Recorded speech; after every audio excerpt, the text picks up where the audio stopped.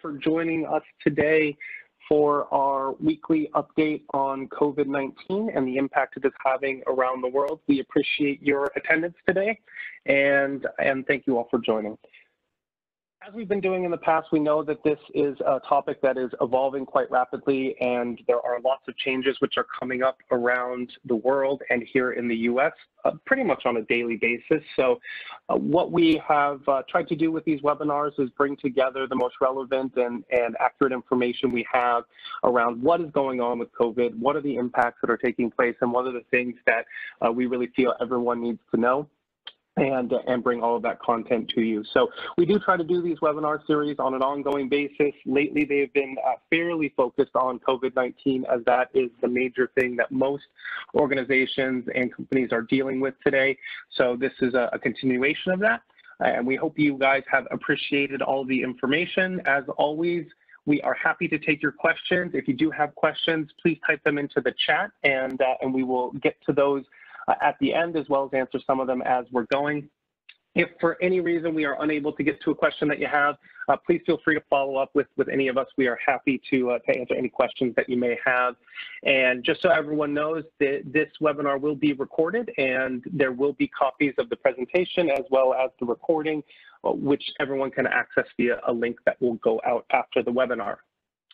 Today, I am joined by Dr. Arwen Decker, who is our Chief Medical Officer here in North America, and we are going to provide you with a medical update as to what is the latest and greatest that we know of for COVID-19, as well as some of the impacts that we are seeing in terms of travel restrictions, how evacuations are working, some resources and things to consider for business preparedness, as well as go through some of the support services that we are finding to be very helpful for all of our global members and companies out there.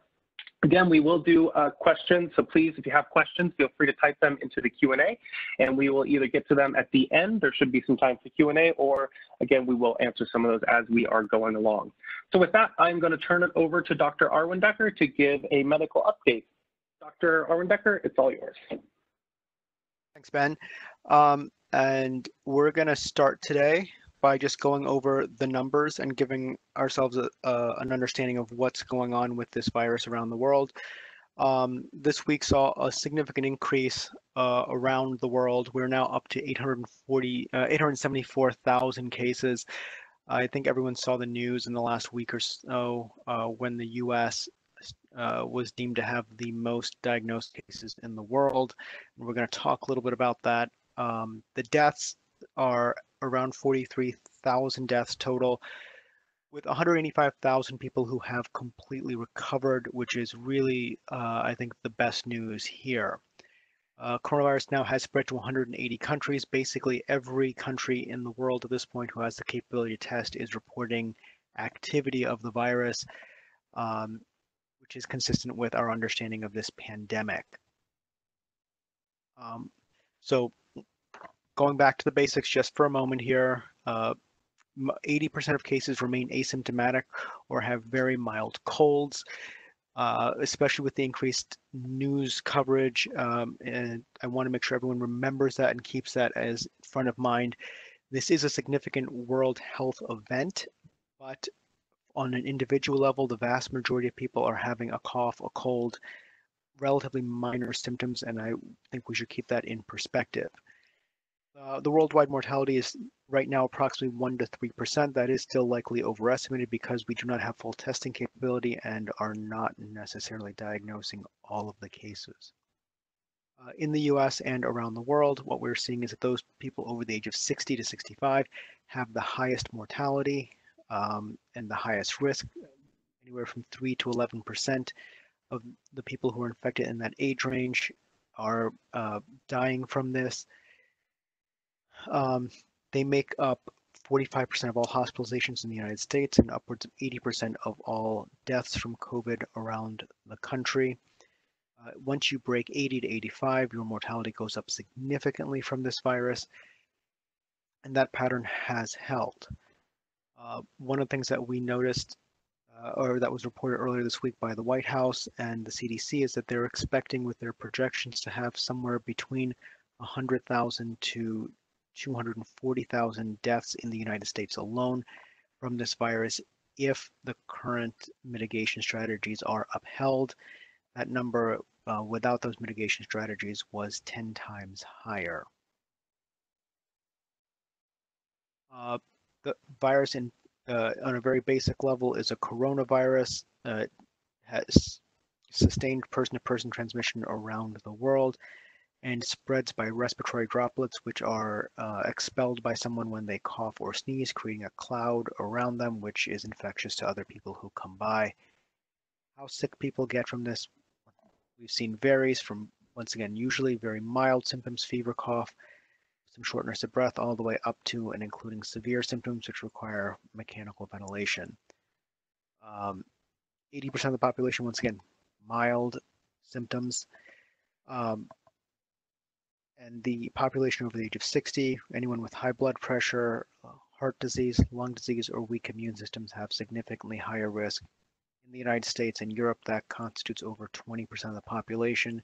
Over 60 million people in the United States, roughly about 55 to 65 million people in Europe.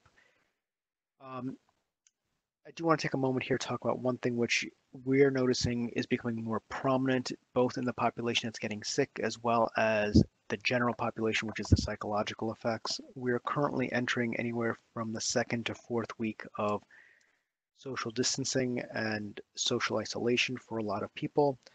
For people who have mental health disorders, that we're seeing that is exacerbating their underlying mental health. Typically, we're talking about things like depression and anxiety. But as we're getting into this longer period of social isolation and social distancing, we are seeing some of those symptoms, particularly the anxiety and the depression, showing up in people who did not previously had mental illness. For a lot of us, we are working with other people, we're managing others, and we may no longer be face to face with those people. I want to ask everyone to be cognizant that this is occurring and encourage your staff, yourselves, your family members to seek help if you're starting to feel those symptoms. Also, Ben will talk a little bit later, we have services that are offered through our company which can be utilized, and we want to encourage everyone to use those services early and often for the benefit of your employees and yourselves. Treatment. So the treatment for COVID-19 remains largely supportive, which is supporting hydration and breathing. We've seen a lot more news stories of late coming out about the experimental treatments, which are primarily reserved for people who are severely ill. Last week when we had this discussion, I pointed out that there were more than a few cases of people who had tried to use these treatments on their own without the direction of a physician and had some bad outcomes. I want to reiterate this again. The FDA has given conditional approval for the use of one medication, basically off-label for the treatment of COVID-19, primarily hydroxychloroquine. This is being used in hospitals right now as a form of treatment for COVID-19. How effective it is still remains to be seen. Another treatment which has started to be tested more aggressively is a medication by Gilead called Risimavir. It was originally developed for the treatment of viral diseases, primarily Marburg fever, which is a illness similar to Ebola, the treatment of Ebola, and there is some hope it may be effective in the treatment of COVID, particularly in the severe cases. There are ongoing studies for both of those medications right now to see if they could potentially become treatments. And then there's also ongoing studies to see if azithromycin, the antibiotic, can be effective in reducing the severity of these symptoms. I'm once again going to encourage everyone, don't go out and try to obtain these from your doctor. Don't go and try to obtain these yourselves. These are promising treatments, but they remain experimental.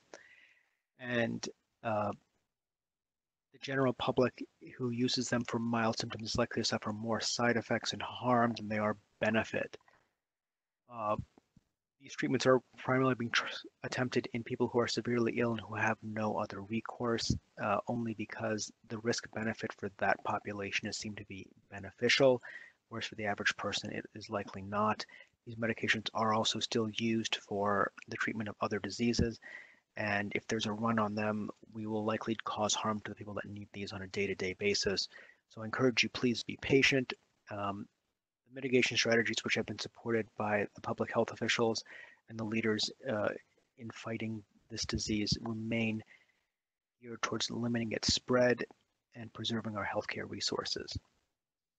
From the testing standpoint, there was a significant breakthrough in the testing. The FDA approved last Friday a test by Abbott Laboratories, which is able to provide a positive result in approximately 5 minutes and a negative result within 13 minutes, based off of an existing platform which Abbott had in many hospitals. This test is probably the first of its kind that I've heard of in the world, in that it tests for the actual virus and it can be deployed pretty much anywhere that there is a stable power supply. Word from Abbott right now is that this test is being deployed initially to the areas that have been hardest hit by the outbreak in the United States, primarily the Seattle area as well as the New York City area, with plans to continue deployment to other areas that have disease growing. And so we're hoping to see that testing pick up over the next 2 to 3 weeks, which should give more capacity in the United States and other countries to test more aggressively. A lot of the hospitals have implemented in-house testing, as well as the commercial laboratories have begun testing. The turnaround times for the commercial laboratories remains a little bit longer, typically 3 to 4 days. Hospital testing varies, but is often able to be performed in about 24 hours. We are seeing supply chain issues here where the reagents necessary to run the test may not be fully available. So although the test might be available, the result may not be able to come back as quickly as we would like. Outside of the United States, once again, testing varies greatly. There are some places that are doing wide-based testing and others that are doing limited testing strategies. The majority of these tests, there's about 4 or 5 different ways of testing for this virus, and each country and each health jurisdiction is implementing multiple strategies to try to understand where the virus is in their population. In the United States, that testing has primarily been genetic testing, looking for actual signs of the virus. In other countries, specifically in South Korea and China, they have access to more varied forms of testing, which include testing for the body's reaction to it, so-called antibody testing. And we're hoping to see an expansion of both types of testing around the world, so get a better handle on where the virus is.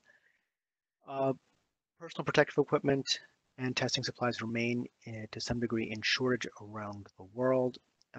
As manufacturing is picking up in China, we are seeing that those shortages are being mitigated and stopped. Many hospitals are now reporting that they have enough equipment for at least the moderate range, if not the long range timeframes. And then one of the big reasons that the US was able to unfortunately take the lead in number of cases in the world was an expansion of the testing capability, which has been ongoing over the last several weeks. A lot of us are seeing the bigger numbers and thinking that the outbreak is sort of raging out of control.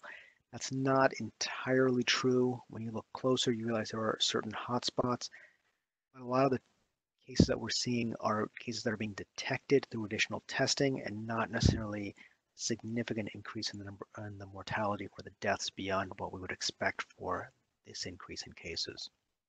Finally, vaccine development, it is still expected to be about 12 to 18 months away. We've heard some reports from some manufacturers that they have more aggressive or ambitious timeframes to get a vaccine to market. We remain hopeful that they're accurate, but I don't think we see enough evidence yet to say conclusively that this will be completely mitigated for that 12 to 18 month time frame. Just a couple of questions which have been coming up and I want to address right now while we have a second. Um, is there an antibody test so people can tell whether or not they've had it or are at risk? Uh, that's a really good question. That test is not broadly available in the United States. Some areas of Europe do have a test where they can check for antibody response or the immune response from someone who has been infected, and um, we're waiting for a broader deployment of that in the United States. Right now, the focus has really been on detecting the virus rather than detecting the immune response. Other countries, South Korea, China, have that test available. We're not sure if that test means that you are now immune and free from getting reinfection. It only tells us that you have been exposed and probably had an infection in the past. The exact understanding of what being infected once means to someone is still something that we're trying to understand. What we've seen is with influenza and a lot of other viruses, one exposure typically provides you coverage and immunity for a period of time, but that period of time varies, and we're not sure what that period of time is for COVID. So for instance, for measles, if you were exposed to measles either through a vaccine or through catching the infection as a child, we're finding that you typically have about 20 to 40 years of immunity versus, say, if you catch influenza, you have typically 8 to 12 months of immunity. The other thing which remains to be seen is how quickly this virus will mutate and change to undermine our immunity. Influenza, once again, changes basically once a year. We don't know what that time frame is for this virus. A couple other things that have been reported in the media that potentially other vaccines have been helpful in protecting populations, namely the tuberculosis vaccine. That is an unsubstantiated claim, which we really can't support right now. And then there's some question as to whether or not a person's blood type increases their susceptibility to the virus. Once again, those reports and those questions were based off some very, very preliminary data, which was released about 2 days ago. We don't know what those studies mean yet, and we don't know how applicable they are to the general population. So I would not view that as something that I would hang my hat on at all.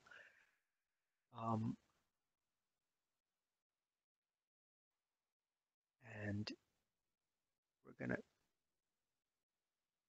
So just a brief conversation about the impact on health systems. The mitigation strategies we're seeing, social distancing, are really designed to extend the resources we have in our health system. As I mentioned before, it's the 60-year-old plus population which is at highest risk, and if they all become infected in a short period of time, they would very, very quickly overwhelm the health systems of pretty much any country in the world, and we have seen that happen in several places, including New York, Washington State, Italy, parts of China. Countries are in various stages of their response. The epicenter of this epidemic really has shifted from Korea, China, and the Eastern Hemisphere over to the Western Hemisphere in Europe and North America. We're seeing that health systems can still become overwhelmed in less than a week. This only underlies the importance of mitigation strategies to prevent the spread of the virus and keeping those vulnerable populations from coming into contact with it.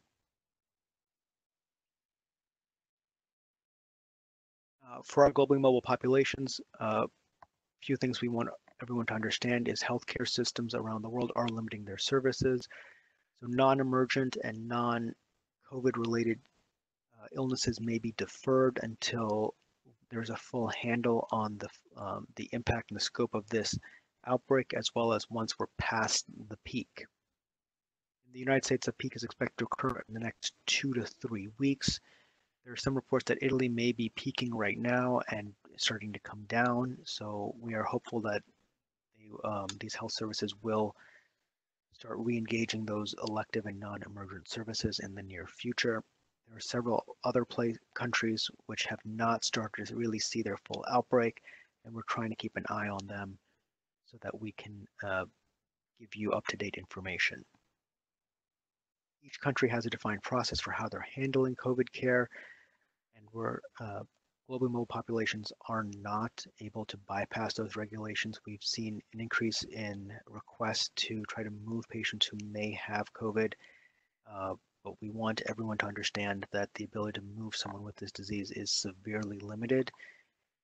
We want everyone to prepare in advance for their environment, assuming that they may not be able to get access to care the way they used to, both for COVID as well as for other illnesses which are not COVID related, encouraging everyone to have their basic healthcare resources available to them at home, mainly first aid, any medications that you take chronically, and then basic treatment for simple endemic diseases, whether it's diarrhea, malaria, cough and cold, whatever those things are in your area. We are asking you to try to prepare in advance, at least for a couple of weeks, as your typical access to healthcare may be limited with the pandemic.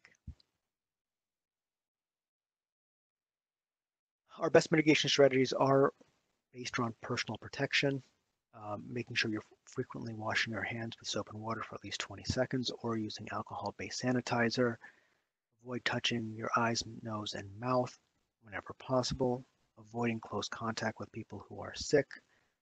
Frequently cleaning and disinfecting frequently touched surfaces, including phones, computers, countertops, faucets, and the like. Covering your nose and mouth with tissue, coughing or sneezing, or coughing into your elbow.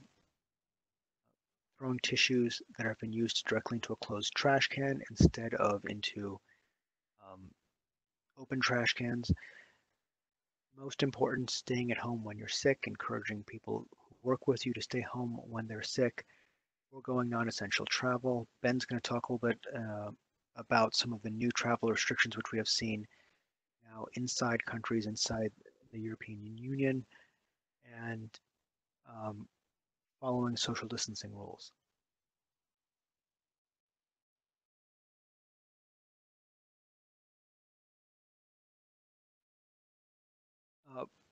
Flattening the curve, once again, is all about social distancing and spreading out the number of cases that will occur over a longer period of time to give the healthcare system a chance to have resources when everyone needs care.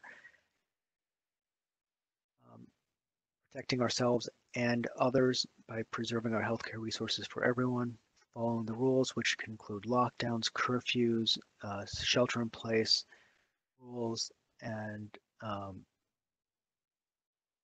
the one question we are getting more and more right now is when someone is infected with COVID, once they've tested positive, when can they return to work?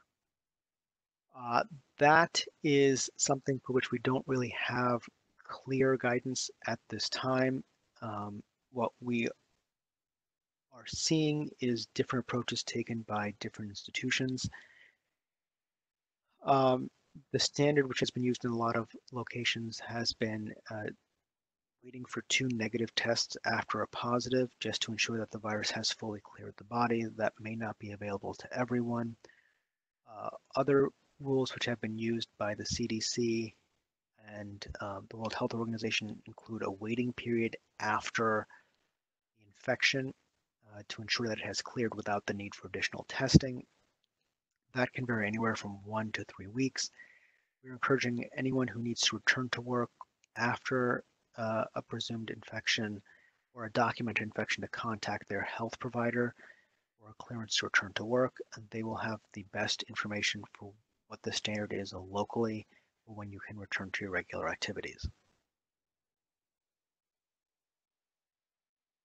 So social distancing is the heart and soul of our mitigation strategy. So some things that we want to go over, do's and don'ts. Avoid large gatherings. The standard definition is anyone over 10 people. Some countries are getting more stringent and lowering that number.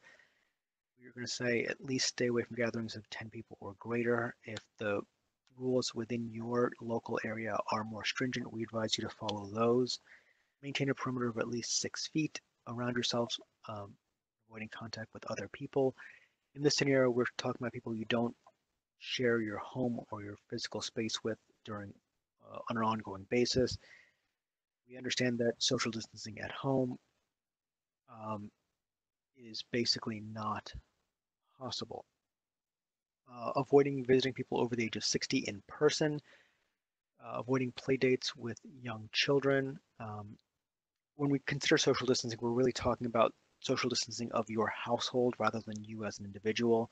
So anyone your household comes in contact with, you can essentially assume that you are also in contact with. Therefore, limiting their exposure to other people is incredibly important, as that is the core principle behind social distancing. Avoiding frequent trips out for shopping, things that you should do. And I think these are particularly important because, as I mentioned earlier, we are seeing an increase in mental health concerns from the isolation that's coming from social distancing. So making it a point to socialize with your immediate family and the people you live with, using phone calls, video calls, especially if you are isolated or if you have family members who are isolated, to reach out to them and give them a sense of connection back to their community. Walking dogs, outdoor exercise, visiting parks, listening to music, TV, and reading, household repairs, cleaning, meditation, and yoga, which have both been shown to be very helpful in mitigating anxiety and depression. Learning to cook or garden, basically activities that will help you stay active, keep your mind engaged, going for a drive, working from home, and then combined trips for essentials that you may need: food, healthcare, banking, and fuel. If you are beginning to feel adverse effects from social distancing, please don't stop your social distancing, but engage the other healthcare resources you have and contact your friends for social support. Because the social distancing is important, but we want everyone to maintain their mental health. What should you do if you or someone you know believes they've been exposed or has symptoms of COVID-19? First and foremost, don't panic. Avoid public spaces, including public transportation, self-quarantine, and stay at home. Avoid people who are over the age of 60 or at risk. If you have mild symptoms, use telemedicine. If that is available to you, contact your local health authorities for guidance. And if your symptoms are severe, particularly if you're becoming short of breath or having difficulty doing your daily activities, such as going to the bathroom, cooking, providing for your basic needs, then you should definitely go to the emergency department. One question we've been asked frequently is heat an effective treatment to treat someone who is infected with COVID? Um, and I think this is really the heart and soul of this question is based off of something that we're seeing happen in areas around the United States where they're using heat to sterilize equipment that needs to be reused. So when it comes to disinfection, heat can be effective, but those temperatures are very high and they're being investigated, but they're believed to be helpful in sterilizing equipment material that need to be reused. Heat as a treatment for an overall viral infection or for COVID is not something we typically recommend. The body's response to most infection is to raise the temperature, which is a fever. When that fever occurs, the virus tends to have a more difficult time reproducing, and the body's immune response tends to improve at a slightly higher temperature, which is to say a temperature between 100.4 Fahrenheit and about 104 Fahrenheit. So it's a very narrow range. We are not encouraging anyone to try to use heat as a means of self-treatment. Your body does it under very regulated circumstances and only to the point that it is beneficial. Unfortunately, that fever can also be very uncomfortable for people. So if your fever is problematic for you, it's impairing your ability to function, or it is getting in the way of your getting things done. We encourage you to take medications to break your fever, either ibuprofen, Tylenol, acetaminophen, paracetamol. Any of those are safe and appropriate in this scenario. At this point, I'm going to hand it over to Ben to discuss some of the travel advisories and guidance we are suggesting for our travelers. Excellent. Thank you, Dr. Arwendecker. So aside from all of the latest medical news related to COVID, as I'm sure everyone is aware, there are a lot of impacts in terms of travel, business, and the ability to move around the world right now. So we're going to go over a couple of those. So first of all, the U.S. State Department does have a general level 4 do not travel advisory for all global locations. So essentially the State Department is advising all U.S. citizens not to travel anywhere globally. There are also bans in place right now for those outside the U.S. entering the U.S., specifically the European Union, China, and Iran. There are a lot of other sort of restrictions for folks that come in, and if you are not specifically banned, most foreign nationals will have to or likely to be subject to a 14-day quarantine period before being allowed to enter the U.S. I would also just sort of point out here that for any U.S. citizens who have essential travel, we are advising them to add additional days to whatever that trip is. So if you cannot avoid traveling internationally and you must go, I would definitely be prepared to either A, have a quarantine period upon entry into that foreign country, and possibly a quarantine period upon returning to the United States. So just to be safe, if you are making an essential trip internationally, certainly if you're taking any maintenance medications, bring extra to make sure that you have time to cover those quarantine periods, as well as clothes and all the things that you may need. So it's definitely a good idea to plan for a much longer trip than perhaps you normally would. In terms of the CDC here in the US, they are advising essentially to cancel any non-essential travel to China, Iran, most of Europe, and that includes the UK and Ireland. Also avoid non-essential travel to Malaysia and South Korea. They have also issued a domestic non-essential travel advisory recently that went into effect a couple days ago, and essentially asking folks from New York, New Jersey, and Connecticut not to leave that area, as well as advising folks that they should not be traveling to those locations, again, for any non-essential travel. So New York obviously right now has the highest number of cases within the US, and that is largely what is driving those domestic travel advisories. There are not any specific travel advisories to other parts of the country. However, certainly if you can avoid travel at this point, that is the best thing to do. Local authorities also have implemented their own measures. So Florida is testing all people traveling to Florida from the state. I know there are some other states that are doing similar things in terms of testing for people that are entering the state. So as you are traveling around, you are likely to encounter some of those types of measures. Certainly, we would encourage everyone to participate in those measures. So whether or not you are being stopped at an airport, there are checkpoints around the world for COVID. Typically, that includes just an infrared thermometer, but again, we would certainly advise if you do have to travel, please comply with all of those sorts of regulations. In terms of what's going on in other locations, so the European Union does have travel restrictions in place. All external borders are restricted, so EU citizens are free to move within the 27 member nations. That includes the UK, but for the next 30 days are essentially closed for all non-essential travel.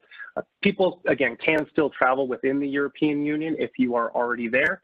So there are not restrictions there, but again, certain countries and different locations within the European Union have their own protocols, so it's definitely a good thing to check. Question that we've been getting on this, so medical staff, medicine, and goods are not restricted at this point. So in terms of getting the crucial medicines and medical staff where they need to be, that is not being restricted currently across the external borders. Multiple other countries have instituted their own travel restrictions as well. So again, it's really good if you do have essential travel to any location to check out what restrictions may be in place, as well as there is certainly a possibility at this point that your visa would be denied if they deem that your travel is not essential. So definitely a good thing to check that. The other limiting factor that we are seeing is just around flight suspensions and bans. So there are certain countries which have mandated airlines to suspend all flights in and out of their country, as well as just because of the downturn in actual numbers of travelers, even for flights that are flying between locations which do not have restrictions, and that can include flights here within the U.S. domestically. We've been seeing anywhere from 40 to 60% of flights being canceled because there's just not enough passengers to make that flight. So you can have a flight, have your ticket, get yourself to the airport, and find out that the flight is being canceled because not enough people have showed up. So again, travel is very difficult at this point because of all of those different impacts. There is a very good website that you can check out. We do have a link in this presentation. It's IATA, and they have cataloged all of the different travel restrictions around the world. So again, for any essential travel and trips that you cannot avoid, we would recommend taking a look at that website and looking up your location. There are some great resources there for you to be able to check out what the latest travel advisories are. Again, these are changing all the time, almost daily. So even if you read something a couple of days ago, the day that you have to travel, we would recommend you check that out and make sure there's nothing that's going to be impacting either your domestic or international travel. So what do you need to do and consider if you do have essential travel? So again, very good idea to make sure to check in frequently with the airline and make sure that that flight is still going to be taking place, or that you are actually able to get into wherever you are looking to go. So check those restrictions. They are changing quite a lot. As I mentioned before, many locations and airports have put in screening processes in place. So if you're arriving at an international airport, certainly participate in those screening processes. They are set up to both help protect you as well as the public in those particular locations. Traveling with confirmed cases or direct exposure, again, you can expect a quarantine. That could be just a standard practice in certain locations, so it's a good idea to check that. But as I mentioned before, be prepared to have your travel extended. So just to be safe, if you have a week-long trip, you should plan on potentially being adding essentially 14 days before and 14 days after that particular trip. So make sure to bring enough resources with you to last that additional quarantine period. If you do have the ability to leave, I would also just sort of caution that the ability to return home may also be impacted. So in certain cases, it is acceptable to get into a country, and then once you've gotten there, we've seen countries change their restrictions, and have actually had travelers stranded in locations and are still stranded there because the government has decided to essentially not allow anyone in or out. So again, just make sure to be mindful of that and prepare that you could have your travel essentially extended by quite a long time, as well as quarantine. We've also gotten a lot of questions around how this is impacting some of the core services that are typically offered. One in particular are medical evacuations. So because of all of these travel bans and restrictions and limiting of access to countries, there are some serious hurdles in terms of actually doing a medical evacuation in this current environment. All of the capabilities still exist and are ready to go, including biocontainment flights and those sorts of things. However, it is still very difficult to coordinate these flights at this particular point. The other thing to consider is that many healthcare systems around the world are becoming burdened by treating COVID-19 patients. So for even non-COVID related things, the healthcare capacity in many countries has diminished, and they are not accepting new patients because they are trying to keep as many beds as possible free. So again, I'm not going to say that it is impossible to get an evacuation. Certainly in certain locations, there is no ability to move people in or out because of the specific government restrictions, but we do have to look at all of these on a case-by-case basis, and it is quite difficult right now to actually be moving people around the world because of all of these different restrictions. In terms of medical evacuation, specifically for someone which has been confirmed to have COVID-19, these evacuations right now are essentially either very difficult or impossible, and that's mainly because each different health jurisdiction and governments and health authorities are having and have put in place their own standards for how they are going to attempt to limit the spread of COVID-19. Many of these would include actually, again, quarantining folks or putting them in the hospital and not allowing them to leave until they are symptom-free and test negative for the virus. So even if someone would like to be evacuated and or treated in another location, the local governments there are not allowing that to take place. So as a rule of thumb, again, the capabilities do exist, but many countries will not allow that person to leave.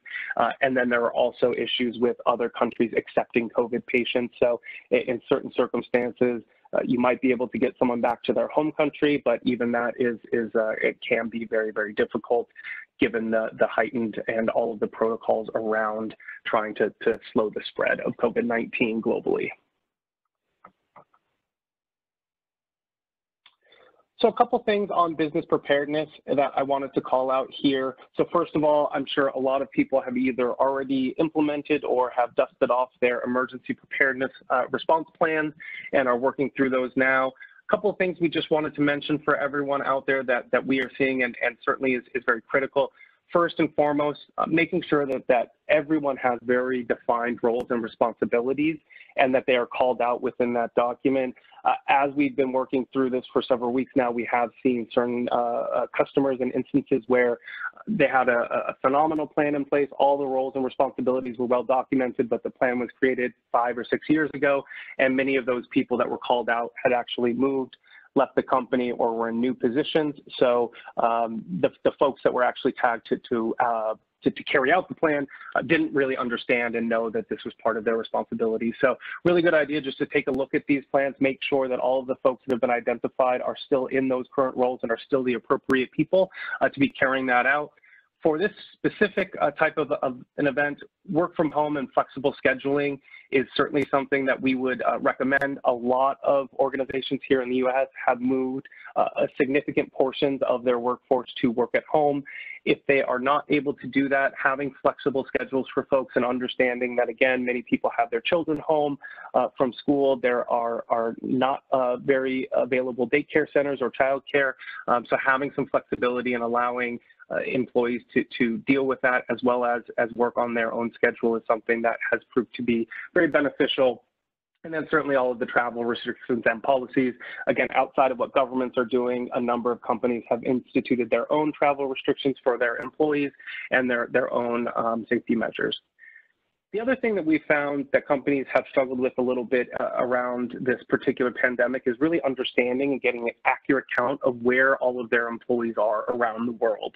And so as this has developed and spread to different locations, it has been a challenge for certain organizations to figure out exactly how many people they have in that particular country or city and how to communicate with them. So communication is another key aspect of this, and making sure that once you've been able to locate your employees and have an accurate count of where they are able to establish that communication. So with this particular event, it has not had a big impact on two-way communication, but in other events that we have seen, such as natural disasters and those sorts of things, communications can be disrupted. And so one thing that can help with that is creating an in case of emergency line, and it can really just go to an answering service, and that would allow employees to actually call in to the company, leave a message with their location, as well as the best ways to be able to get in contact with them. Again, if some of those communication methods have been interrupted. In terms of keeping employees healthy at work, so again, work at home is really a great option if it is available. If it is not, providing an appropriate workspace and having the availability to maintain social distancing while at work is something that we would certainly recommend. And so in many offices, there are open concepts and people are fairly close together. If possible, to be able to spread those workspaces out and again, maintain that social distancing is certainly something that has proved to be helpful, as well as avoiding unnecessary meetings and those sorts of things where everyone would come into a small room like a conference room or those sorts of things. We've also seen certain companies which have essentially the ability to have some of their employees work from home and other functions which must be in the office. So it's definitely helpful if some employees are able to work from home, and then again, you can spread out the workspaces for those individuals so they can maintain that social distancing, and then certainly promoting healthy habits. So making sure that people are washing their hands and the office spaces themselves are being routinely cleaned, and those sorts of things can be very helpful. And then also, I know Dr. Arwen Decker mentioned this a bit, but I do want to stress the psychological effects of this crisis. So aside from all of the fear related to COVID itself and possible infection, the impact that many of the social distancing measures have on folks, as well as the constant stream of information and heightened media attention around COVID-19 has caused, again, psychological effects. And we're seeing that both in terms of stress as well as mental health issues related to isolation and not being able to go about your daily routines. And so it's something that we really want to be mindful of, as well as finally, just on the psychological point, is that we really do not want anyone who's showing any symptoms or sick at all to be coming to work. So creating an environment where employees understand and know that they are absolutely and should take their sick time if they are feeling unwell and stay at home rather than coming into the office is something important. There is still some stigma around COVID-19, so people can be a little hesitant to come forward as they don't know what the reaction is going to be. So again, we just really encourage everyone to make it very clear with all employees that this is something that absolutely, if you having any symptoms at all, whether or not very minor or anything else, please just stay at home. Don't risk it. You would not want the whole office to come down with this, and it is quite contagious.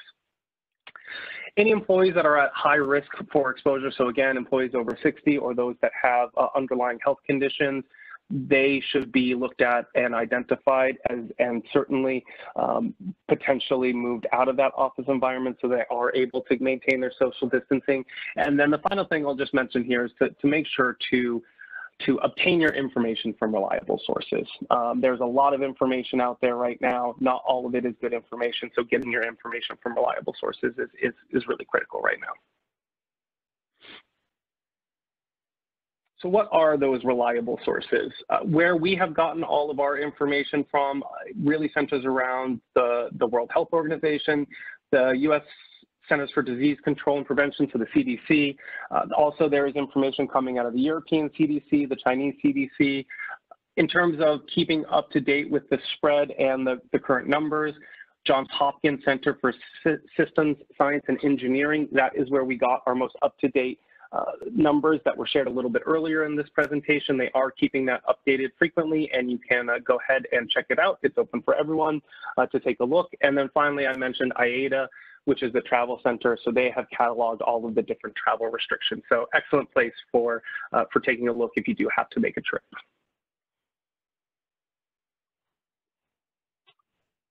Okay. So again, some of the resources, and I know we've mentioned it a couple times, but I do think it's important because there has, again, been a lot of information coming out specifically around COVID and less information coming out around what are some of the responses to all of the impacts that this has had on people individually, family, society, and those sorts of things. So when we get and have our daily routines kind of completely changed and everything is different, that can certainly cause some stress in people as well as exhibit mental health issues. So intense feelings, feeling shocked and overwhelmed, hard to focus, concentrate, make decisions, People can also have physical symptoms, so headaches, dizziness, and nausea, changing in sleeping or eating patterns. So again, really, really important to make sure that employees and everyone understands that if they are starting to feel these sorts of things, to ask for help, talk about what's going on and their feelings, identify the type of supportive services that people have access to. Employee assistance program is something that we are highly recommending for folks that are having a hard time with all of the impacts that this has had and social distancing and those sorts of things. It can also be a good resource for any leaders within your organization which are getting flooded with questions and are a bit overwhelmed with everything that's going on. So again, would really like to call out the mental health aspect here and the resources that are available for everyone. Also wanted to mention, so again, we just talked about the employee assistance program. So through UnitedHealthcare Global, we have the Optum My Wellbeing program. It is available 24/7. Anyone is able to use that. So it's available for all of the employees, our members, their dependents. So it's all telephonic, which fits very well with social distancing and can be an excellent resource for people that need someone to talk to. We have seen utilization of the employee assistance program over the last several weeks go to very, very high levels, much above what it typically is, which is great. That's what it's there for. So again, just a reminder that this can be an excellent opportunity to promote these resources for anyone who would have a need to use it. And it is available 24/7, so they can always reach a live person to speak to as part of the My Wellbeing program. Finally, just a couple of other support and services that are available. Certainly myuhc.com and the Health for Me app. There are lots of resources available on our website, as well as travel advisories as part of our intelligence center. So medical, intelligence, security, all those sorts of things are available on our website for people to check out. So again, a lot of the alerts have been going out and are specific to the implications of COVID-19, but there are still other things going around around the world. So country information and security and intelligence, we are sending out many alerts daily. So if anyone has interest in getting those alerts, you can head over to our website and enroll for those alerts. I mentioned the employee assistance program. And the final thing I'm going to mention is virtual visits and/or telemedicine. This is, again, another excellent opportunity for folks to be able to utilize the healthcare system and not have to break sort of their social distancing. We have seen a big increase in telemedicine and virtual visits as well. So that is available for folks. And during these times, a lot of providers have switched some of their appointments to telephonic, and that's totally fine and appropriate. So it is an excellent option. The final thing I'll just sort of mention, if you are able to use virtual visits, it is a very, very good way to get that treatment. If you are unable to do so and do need to go, certainly in any kind of a medical emergency, get yourself to the emergency room. But if it's not, we would really recommend calling your provider. Many physicians' offices and provider groups have put in place some specific measures in order to limit the spread of COVID-19. So certainly don't just show up at your doctor's office and/or the emergency room if you don't have to. We would really advise you to call before you do. And again, if you can, use telemedicine or virtual visits. We've got about 6 minutes left. So with that, I want to see if there are additional questions that we may have. So I'm going to scroll through the Q&A here, and we can start answering some of those questions. So first one, I see here, any suggested reliable sources? So again, the CDC and the World Health Organization are excellent places to go. Certainly for U.S. advice on travel, you can go to the State Department, and for travel, IATA, the website. Again, you guys will be able to have access to a copy of this presentation, and the links are on there. So that is something that you will all have access to. But again, we would really recommend if you're looking for specific information related to COVID-19 that you do so through either the World Health Organization or the CDC. There is a lot of either misleading and/or just plain false information that is spreading around the internet and in certain media reports. So that's definitely the places that we get our information from, and that informs all of the decisions that we're making.